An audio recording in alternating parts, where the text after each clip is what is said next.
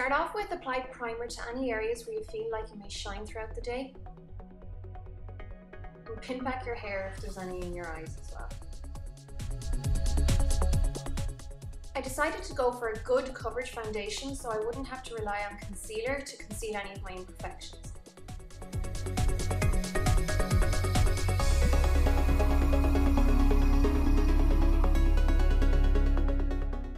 This stage of the makeup application process is a good time to apply primer, so it gives us a chance to set before you apply the lipstick over it later.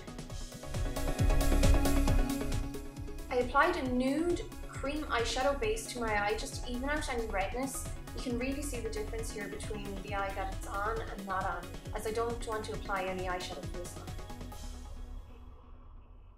Apply a little concealer if you need it around the eye area. For this look and for the eyeliner, I decided to go with the sellotape method, which I'm not a massive fan of, but if you do want to use it, make sure you lessen the glue and the stickiness on the back of your hand first by peeling it off a few times so that it's not so aggressive on your face.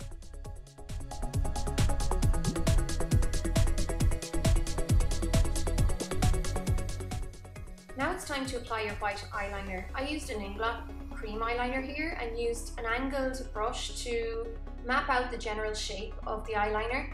Next I'm going to use a small little pointed eyeliner brush. This is just going to help fill in any of the gaps, as it's hard to get it really opaque and flat looking when it's white, especially if it's a very creamy eyeliner.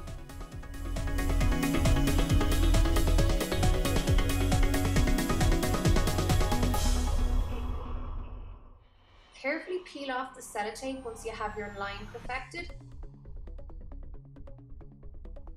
And if you feel that the eyeliner needs a little smoothing out, go over it with a white matte eyeshadow. This will just help it look a little cleaner and neater.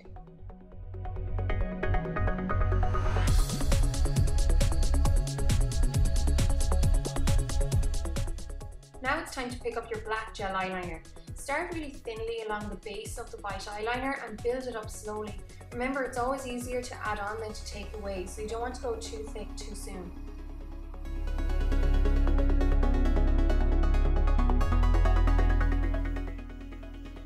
You can apply eyelashes if you want, or just loads of mascara.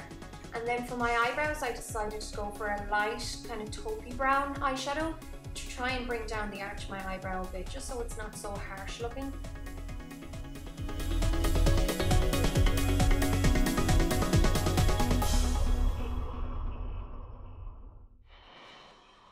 I used a translucent setting powder to set my base, just to keep everything in place, and lightly applied that all over my foundation.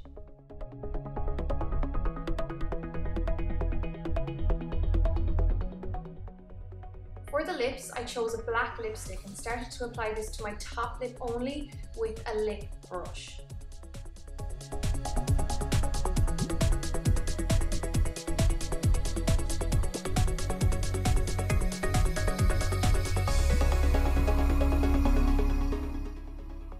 Then for my bottom lip, I chose an almost flesh coloured lipstick that I applied all over my bottom lip.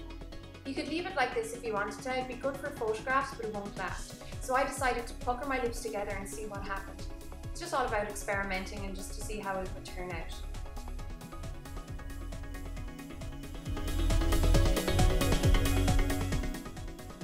To keep with the monochrome look of the makeup, I decided to go for a grey eyeshadow to use as contour.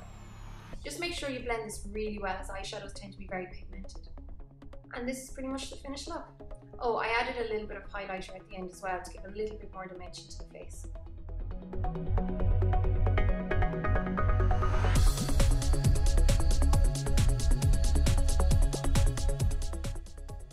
Hope you enjoyed it. Thanks a million for watching, guys. See you soon. Bye.